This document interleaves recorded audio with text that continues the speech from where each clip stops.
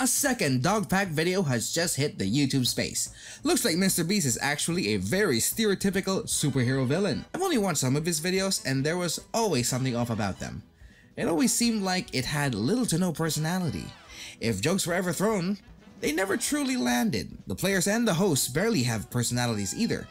TV game shows have more personality than those videos. Now, one of the huge things that happened in this video is the mention of yes men. And it seems like Jimmy favored people who jimmied his Jimmy. As long as he jimmied his Jimmy, Jimmy will jimmy you with money.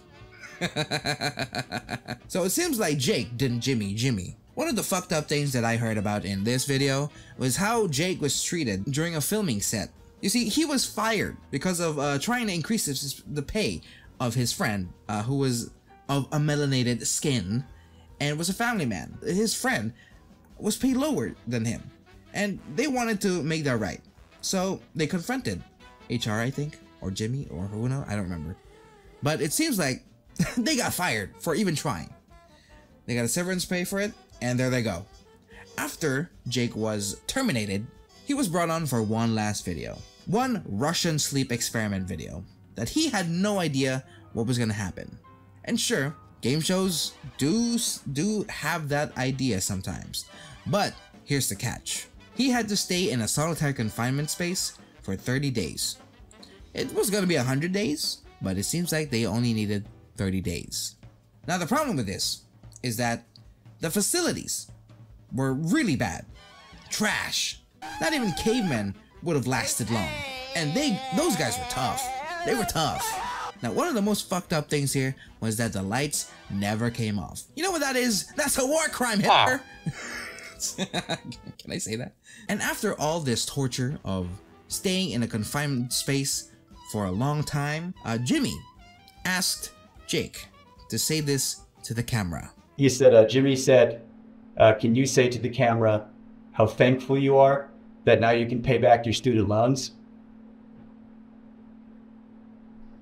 You know how hard it was to do a take of that? And pretend to make it genuine? The last nail in the coffin was when Jimmy asked Jake to run a marathon on the treadmill. Now, he mentions he had no shoes. Could you imagine running a marathon with no shoes? And running a marathon, not being a runner either. Like what? Even marathoners or runners have issues running through a marathon. 22.6 miles or whatever. I don't know how long. Jake wanted to be a good sport, and so he did it. And after running the gauntlet, he was done. He was done through the torture. He wanted out. His friends comforted him, running towards him to bring him some comfort. And Jimmy was there.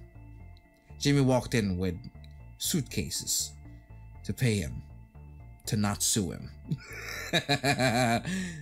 He walked up like a villain, like a hero villain, as I mentioned a while ago. He was straight up a villain, as mentioned by Jake. They brought it on people I liked, and Jimmy. Then everybody was around me making sure I was good, making sure I was okay. But Jimmy had his he was sitting in the chair turned around like an evil villain. Swear to God, everyone was looking at me and he was like Lex Luthor over there. He turns around, he stands up. He does the exact same thing when he's pretending to have a human connection. You know when you're watching a video and he's like, oh, stop, you're gonna make me cry. And he like touches his eye or whatever as if he's crying. He's just... I didn't have to pretend to do that shit. She says, as if rehearsed by his lawyers. Yeah, you know, your mental health's the most important thing. You know, just want to make sure you're okay. And the last thing we want you to do is... I can almost hear the word Sue come out of his mouth. The S, he just stopped right before it got out. There are obviously other mentions in the video that it's best that if they explain it, but we'll go in and say a couple things. So Jake mentions faking reactions, just citing more evidences of faking reactions for the videos to make it better.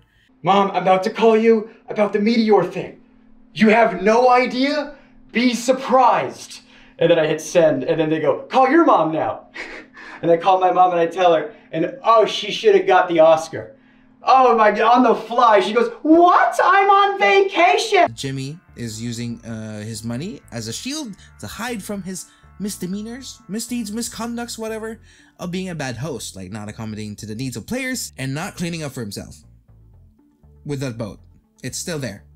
Also, it seems like they have a guy named Delaware. This guy seems to be a registered sex offender, and like he was there since the beginning for a while. I think they got rid of him.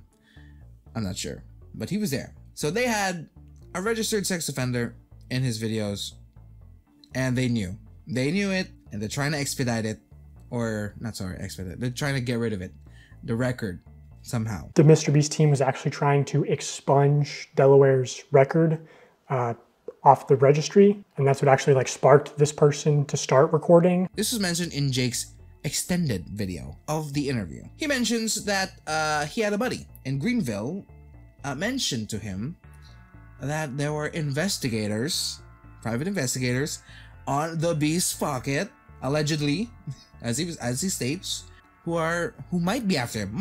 Maybe, allegedly. I called my buddy. Let's say his name is Mark. I called him because he lives there and he's connected with the law enforcement and the lawyers and the legal stuff, you know? He goes, hey man, just a heads up. I know a lot of the law enforcement in Greenville because I used to live over there.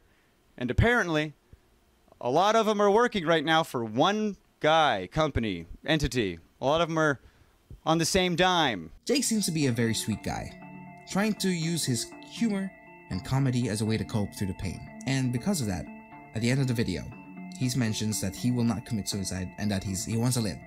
So, you know, justice for Jake. I hope he's fine. I hope he stays fine. And that's all. See you in the next time. Hi, this is a video in case I'm dead. Hi, my name's Jake Weddle. It's a little silly that I'm doing this, but just in case, I didn't kill myself. If I am dead, that's wild, but yeah, I didn't do that. Jake Weddle. This is a video of me saying I did not kill myself. Not kill myself. I would love to live. Hey, how are you supposed to make these? The key to these is to not see